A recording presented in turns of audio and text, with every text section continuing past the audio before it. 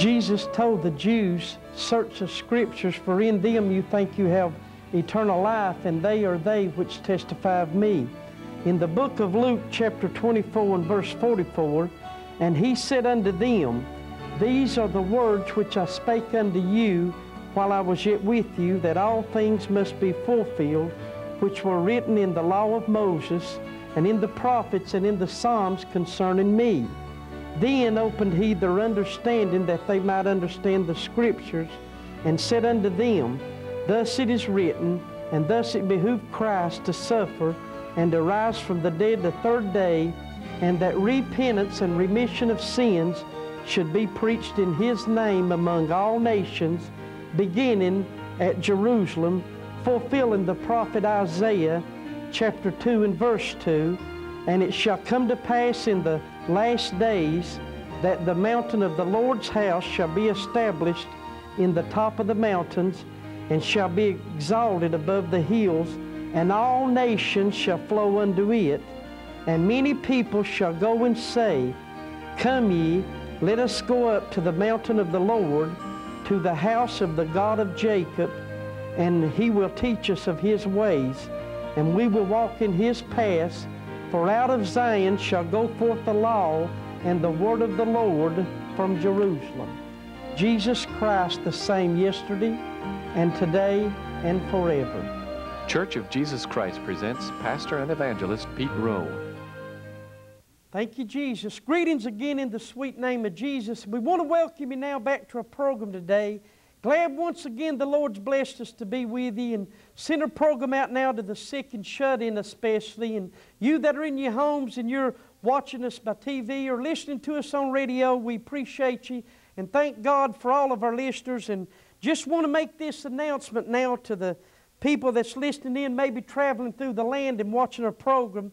We thank God for you, and we're on different stations now by TV. We're in Kentucky on WLEX, Lexington, Kentucky, and we're also in Dallas, Texas, and San Antonio, but now I don't know the times and stations. You'll just have to find it out. But we appreciate God for allowing us to put our programs on, and also on radio on WLAC Nashville, and that reaches the whole coast, just about southern coast, and we're glad of God's Word, and if you're in any of the areas where you can reach us, we appreciate it on WLAC radio. That's 12 or 1510 on your radio dial on the AM, and we're on at 8:15 p.m. And that's 1510 on your dial. If you're anywhere between Tennessee and going to Florida, anywhere, you can pick Nashville up, and it's at 8:15. And we thank God for it. And today I'm going to be finishing up our message on Babylon and on the sin of Achan, and how dangerous it is for us to take anything outside of God's Word. And it's also just as dangerous for a person to add to God's Word or take anything out. People don't really realize how dangerous it is to touch God's Word. They've been many a men that's tried to twist it and pervert it and change it. And Paul warned us, if an angel from heaven preach any other gospel unto you than that which we preached unto you, let him be accursed, you see. So it's accursed, anything that's outside of God's Word that tries to pervert it. But today I'm speaking out of the book of Revelation 17 about the great whore, as we find there, where the Bible said that, verse 3, John said, "So he carried me away in the Spirit into the wilderness, and said, I saw a woman," now notice this, "sit upon a scarlet-colored beast, full of names of blasphemy, having 7 heads and 10 horns." Now, that woman loves to ride and commit fornication with the big leaders, the big kings. She don't want much to do with poor people. They'd rather preach prosperity and preach money and wealth and power instead of preaching the Word of God. But now the real bride is going to have to learn to suffer a little, learn to be able to stand in the hour we're living. And John began to see this woman, and said upon her forehead was a name written, Mystery, Babylon the Great, the mother of harlots and abominations of the earth. Now listen to John. "And I saw the woman drunken with the blood of the saints and with the blood of the martyrs of Jesus.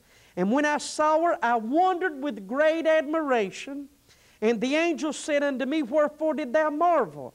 I will tell thee the mystery of the woman, and of the beast that carries her, which has 7 heads and 10 horns. And then he told him the beast. The beast that thou sawest was, and is not, and shall ascend out of the bottomless pit. Now listen to me. A lot of people, they teach you that the beast and the mark of the beast and the image and so forth has never existed other than our future. But now folks, that's not true. The beast has always been. Anytime the devil's building up empires, that is represented as the beast. And the Bible called it the beast that was, that means back in the old days, and is not, and yet will ascend out of the bottomless pit. So the beast right now is still under the seal that Jesus set up on him when he bound him. And they're preaching all that future, but it's not true. But now Jesus already put the wound on that dragon, and right now he's still under that seal, but God's got to loosen him and allow him to go out again to deceive the nations. And it's working up now, and they're going to be a world ruling power again. But nevertheless, John's going to tell us the mystery. He said, the mystery of the woman and the beast that carries her, which has 7 heads. The beast that thou sawest was, and is not, and shall ascend out of the bottomless pit at your earth, and go into perdition. That's exactly what they're doing today, building up all this material. And the Bible said they're going into perdition, and they that dwell upon the earth shall wonder, whose names were not written in the book of life from the foundation of the world. Now, what does he really mean by perdition? Do you remember in the book of 2 Peter, the 3rd chapter, when Peter was talking about the earth going to be burned up? He said God had reserved the earth unto far and unto the day of judgment and perdition of ungodly men. Now, when they're talking about all this building up of war material and building up of our nuclear powers, and right now the nations is pushing Iraq out and trying to stop them from building to be a super nation, but yet they've got certain ones that they will allow. But now you know all of that is a building up for the son of perdition, and they're going into that force now. But we need to be really prayed up in this day and hour, and to the church you need to recognize it. Jesus did not tell you anywhere that the church would be raptured before the man of sin. They're preaching you these things, but it's not true. The man of sin will be here, and so will the church. But whoever's name's in God's good book of life will be able to stand. But listen what he said. The beast that thou sawest was, and is not, shall ascend out of the bottomless pit and go into perdition. And they that dwell upon the earth shall wonder, whose names were not written in the book of life from the foundation of the world, when they behold the beast that was and is not, see, and yet is. Here is the mind which has wisdom. The 7 heads are 7 mountains on which the woman sitteth. The woman is the whore, and she's sitting on these government powers today. And believe me or not, she's a ruling today through the kings of the earth. And they're committing fornication with her too. And the Bible said there are 7 kings. Notice this. 5 are fallen. Of course, that's Babylon, Medo-Persia, Greece, and the Roman Empire and the Judean. All of that power was brought down. And the Bible said one is, and the other is not yet come. And when he cometh, he must continue a short space. And the beast that was and is not, even he is the 8th, listen to it, and is of the 7, and shall go into perdition. See, and that's what they're doing now, building up for that. And the 10 horns which are 7 kings, or 10 kings rather, 10 horns which thou sawest are 10 kings, which have received no kingdom as yet, but receive power as kings, 1 hour with the beast. So as long as they're subjecting to the beast, they allow them to be as kings. These have one mind, and give the power and strength unto the beast until the word of God's fulfilled, see? And they'll make war with the Lamb, and the Lamb will overcome them, because He's the Lord of lords. And then He told us about the waters, which you saw where the whore sits, are people, multitudes, nations, and tongues. And then the 10 horns which you saw upon the beast, they're going to hate the whore. So eventually that old woman is going to get in trouble. And that's exactly what happened in the day of Joshua. Whenever old Achan went in and stole that Babylonian garment, come on, and hid it right among the people of Israel, which at that time was God's people, and He started hiding it right among them, then that angered God, and God stopped blessing them and told Joshua he has to get that out of there, see? And then they took it out and burned it with fire. You read it. And then they stoned all of the families of Achan that had done that. You see how dangerous it is? And I'm going to show you God's going to do the same to old Babylon today. You read in her future.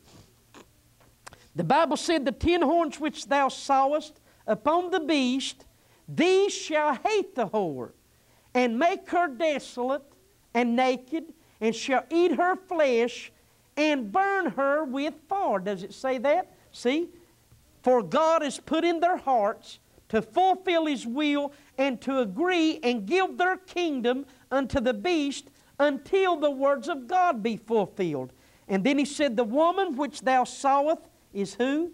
That great city which reigns over the kings of the earth. You see there? And then you find more about her, Babylon, in Revelation 18. Tells you exactly what's inside of that woman. Even though she's decorated on the outside, but what's in her. Listen to John in Revelation chapter 18, verse 1.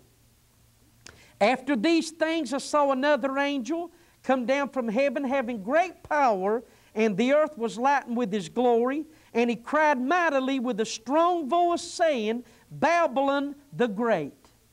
Babylon the Great is fallen. Now, do you know what that really means? God showed me this. When He said is fallen, I used to think that means that somebody tore her down. But it just simply meant she fell from an exalted to a habitation of every kind of spirit in the world and a hold of every devil. And I'm going to prove it to you. The Bible said Babylon the Great is fallen, and is become the habitation of what? Devils. And the hold of every foul spirit, about every kind of spirit there is going into Babylon. And a cage of every unclean and hateful bird. Don't you know one of the greatest nations today, the U.S., we're the one that's got the freedom that will allow about every religion in it. It's a truth. And don't you know, and I thank God for our freedom, but don't you know that our freedom is allowing the good as well as the bad in here? Where these other nations don't allow nothing. But now God's got to allow His Word to come to pass. And that old Babylon is right here in America. Listen to me. Now, as far as America itself, no, I do not believe it's Babylon. As far as the nation. If it were, then Christians will have to get out. But what is it? Spiritually, it is Babylon the Great. Because the great whore of Revelation is working right in her. And it's also committing fornication with the kings of the earth. And brother, anything outside of the true Word of God, she'll get it over to it. And our freedom today is a helping her, but it's also working for God too. So it's a great mystery to understand it. But now, I don't know another nation that has as much freedom of religion as we do in America. And it is a good thing. It blesses God's people, but now don't think it ain't allowing the devil to do his part too. And we're facing this day, and are we going to have to recognize the difference between the spirits of Babylon and the Spirit of Jesus Christ? And the Bible said here, listen now, Babylon is fallen, become a habitation of devils, and the hold of every foul spirit, and a cage. That means they're crammed right in there. A cage of every unclean and hateful bird for all nations. Now, notice this. All nations have drunk of the wine of the wrath of her fornication. And wine represents spirit. And every nation just about at one time or another has been drunk with that old wine that that woman gives out to people. And brother, listen to me. The only ones that can stand against her and prosper and make it with God is God's children. And the Bible said here, listen now, for all nations drunk of the wine of the wrath of her fornication, and the kings of the earth have committed fornication with her, and the merchants of the earth are waxed rich through the abundance of her delicacies. And I heard another voice from heaven saying, come out of her. Now he didn't say stay in her. Come on, people. Come out of her, my people, that you be not partakers of her sins, and that you receive not of her plagues. Does it sound like God is compromising? He never told you to stay in Babel. He said, come out of that old woman. And we're going to have to do what He said. Why? For her sins. have reached unto heaven, and God has remembered her iniquities. And He said, reward her even as she rewarded you, double unto her double according to her work. In the cup which she is filled, God said, fill to her double. You remember, Jesus tells His people, you cannot drink the cup of the Lord and what? The cup of devils. We're either going to have to make our tree good or fall right in with the rest of the world and get in that trap and cage of every unclean. And boy, it's going on today. And the Bible said how much she has glorified herself and lived deliciously. And God said, so much torment and sorrow give her, for she saith in her heart, I sit a queen. Notice that. She was saying, I sit a queen, and am no widow, and shall see no sorrow. Now that whore is exalted awful big there. But don't you know there's somebody right next to her that's going to sit in a temple as God? In 2 Thessalonians, the man of sin who opposeth and exalts himself above all that's called God or that is worshipped, and he is God, sitteth in the temple of God, showing himself that he's God. And brother, he's not going to get along with that whore, because she's saying, I'm a queen, and he's saying he's God. Now let me tell you something. I just read you, did not the Bible say that the 10 kingdoms would give their power and strength unto the beast? And they're going to hate that whore, and they're going to eat her flesh, and they're going to burn her with fire, because God's put in their hearts to give their kingdom and strength to the beast. So you see, this man of sin, I believe it without a doubt, is going to turn against old Babylon. And brother, he's wanting to be God himself. And whoever don't worship him, see, is going to have to receive a mark in their foreheads or in their right hands. And brother, you don't want in on that. But now don't let nobody tell you the church is going to be raptured before all that man of sin takes place. It will not. Paul said, let no man deceive you in 2 Thessalonians. For the day of Christ will not come except there's a falling away first, and the man of sin is revealed. But I'll tell you one thing I'm proud of. Even though the little church of Jesus Christ is right here on earth among Babylon, Babylon can't touch the real people if they want to stay true to God. You hear what I'm saying? Sure, we're right among Babylon. I can get in my car and drive down to about every street in town or anywhere about it. Right on a corner you'll find Babylon's daughters sitting up. You know what I'm saying? And they've got their little churches established and want to say, I'm of this, I'm that, I'm this church, I'm that church. And they've got their own groups. But now Jesus don't have but one church. And He builds it upon the foundation of the apostles and the prophets. And Jesus is the chief of it. The Pope's not the chief. Jesus is the head of the body, the church. And He don't have nobody that He calls Holy Father, because He's the Holy Father. And we can't call them rabbis because He's the rabbi. Jesus is our only master today, and we're going to have to understand these things and prepare ourselves, because we're facing a troubled hour. Somebody's got to hate the name of Jesus again. And I believe John was right when he saw under the altars the souls of them that were beheaded for the witness of Jesus and for the Word of God. And what were they doing? They were crying, how long, O Lord? Dost Thou not judge and avenge our blood on them that dwell on the earth? Did not God give them white robes and tell them to rest a little season till their fellow servants and brethren be killed as they were should be fulfilled? Did God tell them there in Revelation, I believe 5, somewhere through there, to rest a little season? Why? Because He's going to turn that beast loose for a little season, see, to complete its work. Satan's still got a short work, and there's about 3.5 more years of real tribulation. Of course, you're going to have a lot of trouble in the meanwhile, but when the beast takes his final seat in authority, then he's going to have his kingdoms, and they're hating that whore, see, and they're all going to yield to him. But listen to what happened here now. Read it. She said, I sit a queen, and am no widow, and will see no sorrow. Therefore shall her plagues come in one day. What is it? Death. Here it is. Mourning, famine, and she shall utterly be burned with fire. For strong is the Lord God who judges her. Is that what He said here in the book of Revelation, chapter 17 and verse 17? Look what God said about the 10 kingdoms. For God has put in their hearts, the 10 horns, to fulfill His will, and to agree and give their strength and kingdom unto the beast until the words of God shall be fulfilled. See? And these 10 kingdoms is going to hate that whore and burn her and eat her flesh and burn her with fire. Is that what God said here in the 18th chapter? He said that her plagues is coming one day, morning, famine, and she'll utterly be burned with fire. Thank God, for strong is the Lord God that judges her. And the kings of the earth who have committed fornication and lived deliciously with her shall bewail her, lament for her, when they shall see the smoke of her burning, saying, Alas, listen, for that great city, Babylon, that mighty city, for in 1 hour is thy judgments come. Did it say here, listen to this, let me show you again. The Bible said here that the 10 kingdoms, let me just find it here and show you what he said here about it, because we need to know these things. Listen to what it said here. Let me just find it here. All right, read it all when you get time. Verse 16 of Revelation 17. And the 10 horns which thou sawest upon the beast, these shall what?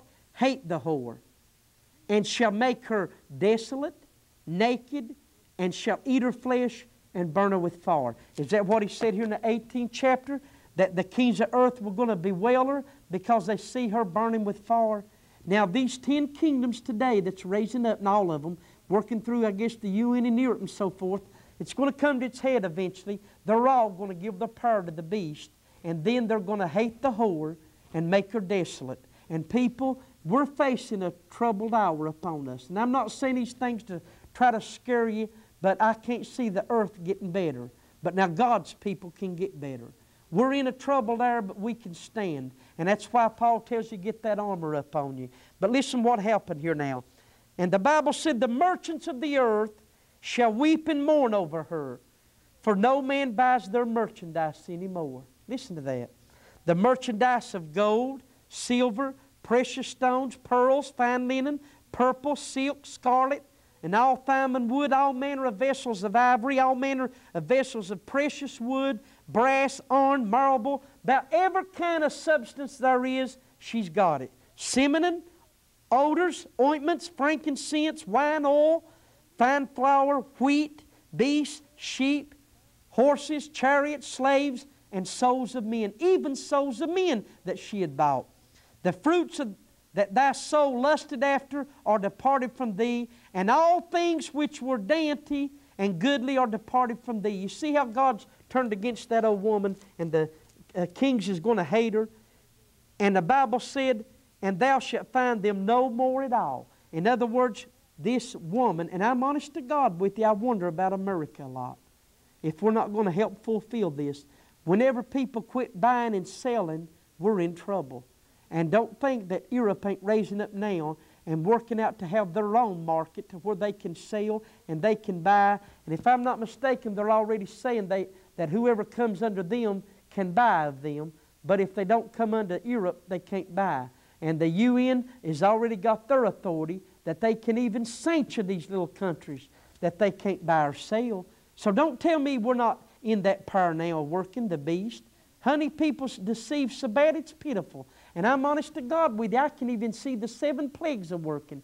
You read your Bible in the 16th chapter of the book of Revelation. One of them plagues was to loose the 4 angels that was bound in the great river Euphrates. And then right there was preparing the kings for the battle of God. And 3 unclean spirits went out. Now, all the trouble upon us today is a part of these plagues, and the church has not went out yet. And I reckon August of 1992, they've already said that a lot of them running around predicting that the church is raptured this month of August in 92. And we're almost right now ready to go into September. And the church hasn't got raptured yet, and it will not be raptured. I'm going to tell you, Jesus said it through Paul, and he's right. Read it tonight when you get time, 2 Thessalonians chapter 2. Because the church cannot leave here until the man of sin is revealed, the son of perdition. So these preachers running around here squalling that the church is going to be raptured, and they're using their computers and sending out pamphlets and telling you to be raptured in 1992 and some 88 reasons why the church is gone. Honey, you need to get out of that deceiving. Nobody don't know that day or hour. Jesus has control of the times. He knows. But brother, I've never seen a time that the United States, and it's the truth, and a lot of our allied nations is getting in a state of debt, that their economies are falling, and God is allowing hurricanes, and God's allowing wars, and God is allowing earthquakes, and damage is getting great upon this earth. You listening? Brother, people better be a-praying, because Jesus is getting angry, and the wrath of God is to be poured out in this end time without mixture. Brother, listen to me. He's going to let His wrath fall all over this earth. And the saints of God, if we're watching and praying, sure He'll keep you. But don't you let nobody tell you that you're going out of here before the man of sin. Unless you die and go on, that's the only way. Because God won't break His word for nobody. But now you read about old Babylon, people, she lost just about all of her selling and buying. And brother, I believe America's getting in that shape, and some of the other nations that's claiming to be superpowers. And we're going to have to be praying in this hour, because Paul said, put on the whole armor of God to stand. Now this may sound like a tough message, but we don't need to hear these tickle-eared preaching stories that everything's all right and smooth-coated. Brother, we need to know the truth and then be able to stand. I don't believe nothing can prevail against God's people. But now God don't want us walking around here blinded and not knowing what's up on us. Jesus said, I'll show you things to come. And brother, I see darkness up on this earth. But I see the light of the gospel too. And Jesus is that light. And thank God, the God of the world, the devil, has no power over us. But now we need to open our Bible and see what kind of shape the world's in, and then we can turn to God better. So till we see again, study these things out. And if you're lost today and you don't know the Lord, don't put Him off, because you don't know what hour your Lord's coming. If He don't come and get you when He comes into judgment, He could take you out of here anytime. But if you don't know Him today, repent of your sins. Make your mind up you want to be saved. Now I can't tell you join the church of your choice. You don't have no choice. Jesus is the only one that built the church. And you want the choice, get His. He's the builder. And He said, upon this rock I'll build my church. So we can't tell you join the church of your choice, but I can tell you to repent, be baptized in the name of Jesus Christ for sin removing, and then He'll come in your heart. So till I see you again, pray, seek the Lord, and obey Him in Jesus' name. We'd like to thank you for joining Brother Rowe and invite you to continue with him in this outreach. Your prayers and support will be deeply appreciated. If God leads you to help in this ministry, please send your contributions to Church of Jesus Christ, P.O. Box 283, Baxter, Kentucky 40806. May God bless you.